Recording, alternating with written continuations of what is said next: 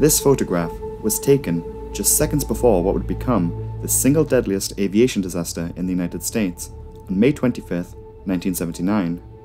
American Airlines Flight 191, a McDonnell Douglas DC-10, upon leaving Chicago's O'Hare Airport, suffered a catastrophic loss of control on takeoff.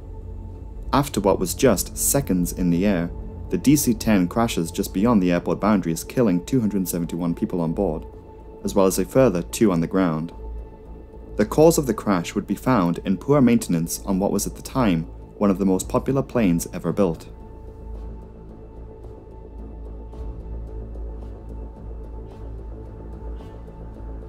American Airlines was the launch operator of the McDonnell Douglas DC-10 and was introduced in 1971.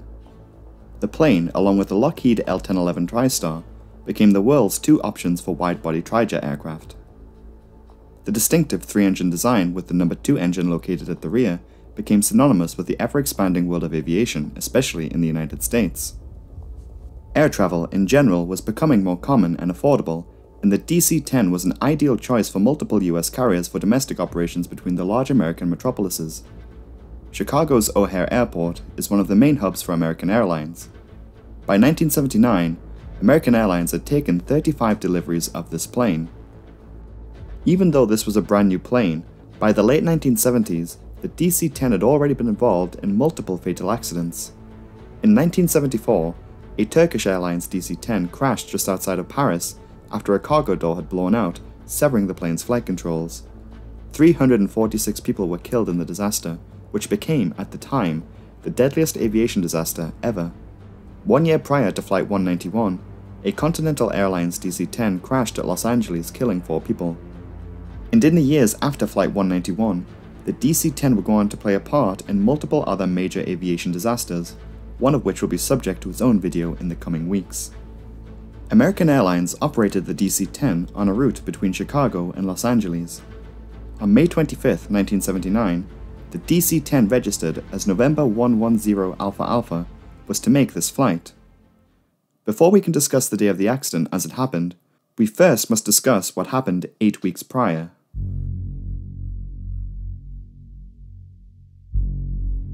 This DC-10 went in for some routine maintenance and was flown down to Tulsa, Oklahoma at the American Airlines maintenance facility there.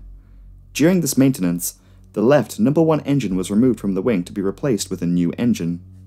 The engines were designed so that they could be dismounted to either replace or to work on maintenance independently from the plane. The 2 wing-mounted engines are connected to the wing via the pylon. There are 3 attachment points which hold the pylon onto the wing, 1 at the back end of the pylon and 2 at the front, with bulkheads at each end. These attachment points hold the 5 to 6 ton engine and pylon structure through spherical bearings, where on the rear bulkhead is also fitted into a clevis. During the accident plane's last service, 8 weeks before the incident, American Airlines had inspected the pylon and decided to replace the bolts which secures the bearings. To do so, they must remove the engine from the wing. In 1978, McDonnell Douglas had issued a bulletin regarding the pylon and called for the spherical bearings to be replaced. This was to correct service-related unsatisfactory conditions. This, however, was to be done at the operator's own convenience, and that the replacement of the pylon's aft bulkhead bearing was optional based on operator's experience. McDonnell Douglas advised with regards to removing the pylon from the wing that in order to do this, the engine should be removed first, and then the pylon separately. However, at American Airlines, mechanics and technicians developed a plan to bypass the need to remove the engine first and remove the engine and pylon as a single lot. This was allegedly done to lower the total number of disconnections that would be needed. Several fuel, hydraulic, and electrical wiring systems run through here. The bolts that attach the pylon and thus the engine to the wing were removed so that the engine structure could be lowered from the wing. To then remove the engine and pylon from the wing, the mechanics at Tulsa had employed a questionable tactic to dismount the engine by using a forklift truck. The use of a forklift was determined to be a quicker and cheaper way of performing this kind of servicing on this aircraft. This procedure would save around 200 work hours. American Airlines were not alone in developing these quicker procedures. United and Continental Airlines were found to have done something similar on their DC-10s. United Airlines reportedly utilized a hoisting device to detach the engine and pylon, whereas Continental and American Airlines the use of a forklift was the preferred method. For reconnecting the engine and pylon assembly back onto the wing, it was to be lifted up to the wing on the forklift. Reassembly is delicate, especially with the use of a forklift. As the engine was being repositioned, the pylon was actually damaged during this process. Investigators had suggested that the forklift was unstable and would sometimes tip. Adjustments were made in a trial and error fashion. The clevis, which the rear attachment point fits into, had come into contact with the pylon with enough force that it caused the pylon structure to crack and bend. This was evidenced by the recovered pylon from the crash site, which showed indentations similar in shape to that of the clevis which was supposed to hold it in place. The investigation determined that in order for this to be possible, the bolt located here would have to have been removed. Therefore, the damage to the pylon was caused before the accident, and during the maintenance the plane underwent 8 weeks prior to the accident, which meant that this DC-10 left the hangar and flew with a damaged engine pylon, and every time it flew in that time period, the damage only grew. With this information, we can now take a closer look at the day of the accident. On May 25, 1979, an American Airlines DC-10 flying as Flight 191 is preparing for a flight to Los Angeles out of Chicago's O'Hare Airport. There were 258 passengers and 13 crew members on board the flight that day. The DC-10 requires a flight crew of 3 to fly. On this trip, Captain Walter Lux, age 53, was actually expected to be heading home instead of taking this flight. He changed his schedule last minute. His first officer was James Dillard, age 49, and behind those two was 56-year-old flight engineer Alfred Udovich. Captain Lux had been flying the DC-10 since its launch in 1971. However, both the first officer and flight engineer were rather new to the plane. Together, between them, they had less than 2,000 total hours in the DC-10. American Airlines Flight 191 left the gate at 2:59 p.m. and taxied out to runway 32 right. American Airlines ground staff at Chicago did not notice anything wrong with the aircraft as it left the stand. The first officer, James Dillard, will be the one handling the flight controls on takeoff. Weather conditions that day were clear. There was a 22-knot wind coming from north-northeast, and visibility was over 10 miles. On this departure, the rotation or takeoff speed was 145 knots.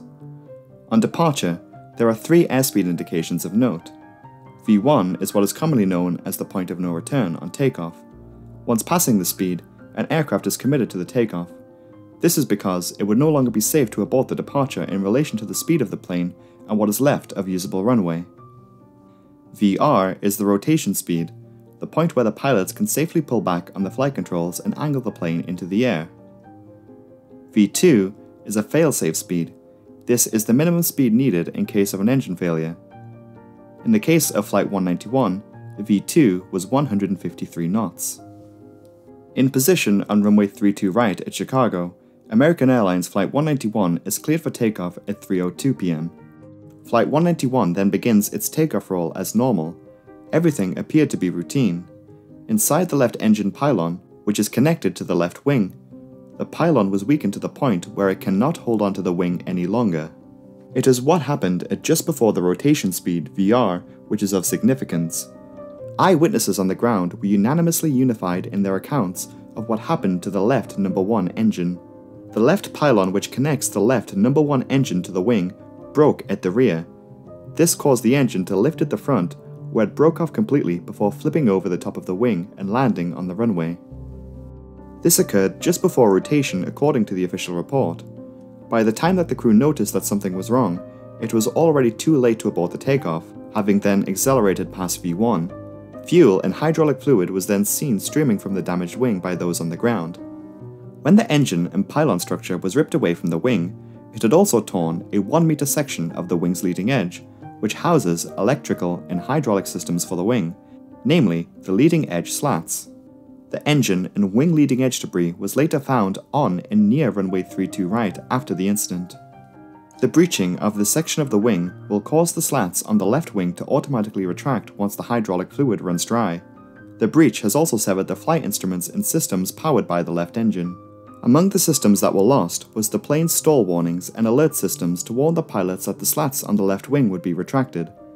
As Flight 191 leaves the ground and begins to climb, it becomes clear to the crew and the control tower that the plane must immediately return to the airport.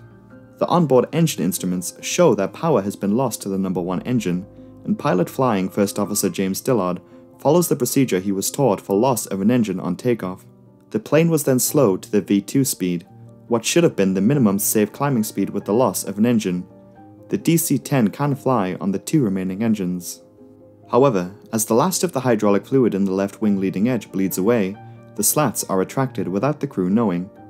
Slats are used to generate lift at a slower speed, ideal for takeoff. Although, now that the plane has slowed, the decrease in lift following the retraction of the left leading edge slats causes an imbalance of lift on the wings. More lift is now being generated from the right wing over the left. The slower speed, compounded by the decrease in lift efficiency, places the aircraft dangerously close to stalling. At around 300 feet of altitude, Flight 191 enters an asymmetric stall. The plane begins to roll over to the left, overbanking until the plane's nose drops below the horizon. It was during this time and these few seconds that this photograph was taken from the ground. It shows Flight 191, the DC-10, flying without its left engine, and hydraulic fluid and fuel streaming from the left wing. At 3:04 in the afternoon, American Airlines Flight 191 crashes just outside of the airport boundaries at Chicago, just beyond runway 32 right. The plane crashes into a field where it disintegrates and explodes on impact. The plane not only crashed into the field, but also into the nearby trailer park where a further 2 people were killed on the ground. All 271 of the people on board the DC-10 were killed in the disaster.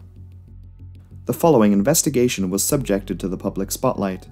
The National Transportation Safety Board ruled that the cause of the crash was due to the asymmetric stall caused by the damage to the left wing, which itself was induced from poor maintenance practices at American Airlines. The NTSB cited that American Airlines had not thoroughly evaluated their maintenance practices, and had they examined the results of their efforts, and to quote, "The procedure might have disclosed difficulties that would have concerned the engineering staff." Flight simulation tests were also carried out with 13 DC-10 pilots. Out of all the cases where the recovered flight control inputs from Flight 191 were duplicated, the aircraft could not be recovered, and the plane was lost in the simulator.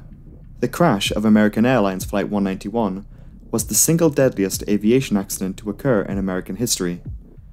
There has never been a death toll as high as this in the United States, and there has not been since.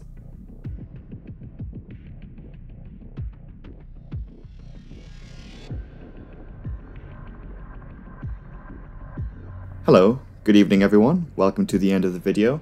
Thank you so much for watching all the way through to the end. If you enjoy this type of content, be sure to subscribe as there are new videos every Saturday. There's a few things I want to mention here. Firstly, in case you missed it, I uploaded 2 videos this week, this being the second of the 2, the first of which was uploaded on Tuesday. The second thing is that I have created an official playlist of videos from the most recent first, so if you fancy having a disaster breakdown marathon, that is now available for your viewing. The last thing I quickly want to mention is that I have now settled on a time for when new videos go out, which will be for the foreseeable future 6 PM British summertime, as here in the UK we have just recently switched to daylight savings. Eastern time in the United States is usually around about 5 hours behind, however it varies from state to state if I am not mistaken.